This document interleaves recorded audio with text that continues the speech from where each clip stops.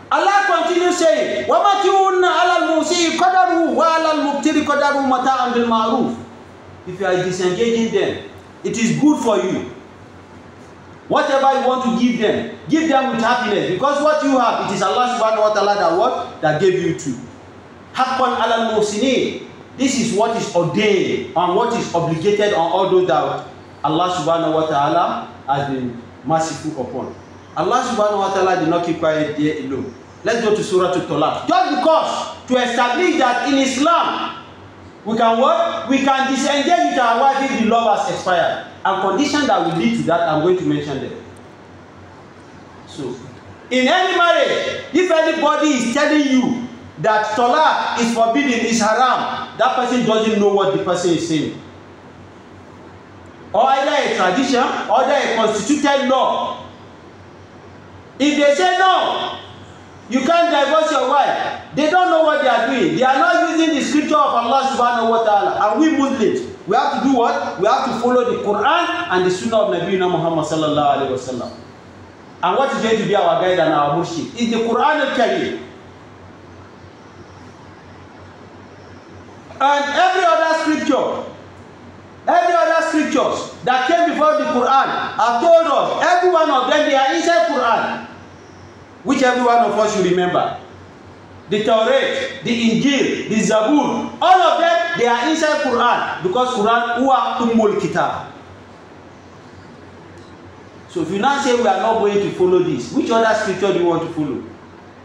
So in the Holy Quran, Allah subhanahu wa ta'ala, after mentioning some of these verses of divorce in some chapters of the Holy Quran, he now revealed a whole chapter called Surah At-Talaq, Quran chapter 65.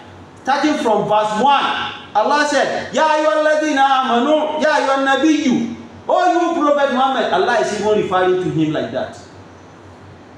And if Allah subhanahu wa ta'ala wants to talk to Nabiyyina Muhammad, he doesn't call him by name directly. Ya Muhammad, Ya Muhammad. Allah doesn't call him like that. Allah used to use an adjective. Ya ayyuhar rasul, balligh ma unzila ilayk. Who is Allah referring to? Allah will always honor Nabiyyina Muhammad sallallahu alaihi wasallam. That's why we should always be honoring our malams, those that are responsible among them.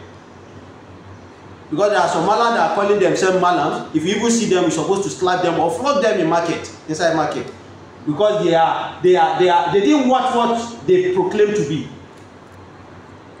They are disgracing the Quran, they are disgracing the Hadith, and they are disgracing the Islam itself. But the honorable ones that preserve themselves, that you in front of them, Shima'un, fi wujuhihim min athari sujud.